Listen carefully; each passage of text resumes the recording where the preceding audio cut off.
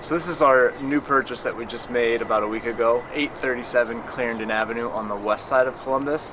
We have a couple different exit strategies on this one, but for right now we'll walk you through it, tell you what we would do if we do keep it. We also do have a potential offer that we may move forward with. We can update you as we go about on that.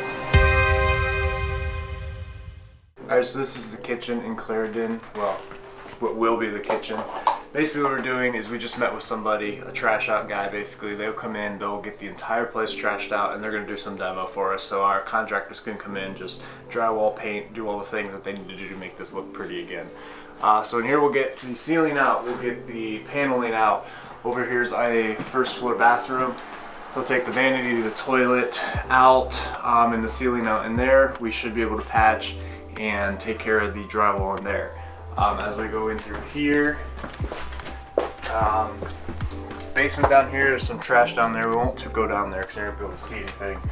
But again, paneling out. In this house, we'll be switching out all the windows with brand new windows.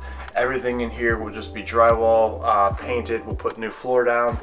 It's going to look like a completely different house if we end up taking this one to the end. Again here, drywall, trash out, windows, we'll put ceiling up here, lighting, all that kind of stuff. Floor as well. Upstairs, so this is the second floor. Up here, we're going to keep it pretty simple. Fix the drywall, paint it, flooring, actually carpet up here, and we're not really going to change anything in this house other than our windows.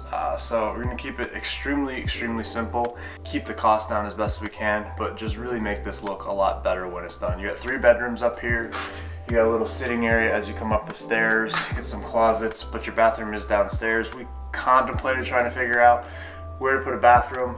Unless we figure that out in the next couple weeks, we probably won't do that. We'll probably just move forward, keeping everything the same up here, everything the same down there, and just making this look a lot better than what it is, because overall it's a very solid house. Stay tuned to see what we do on this, and subscribe to see all our other stuff that we're doing.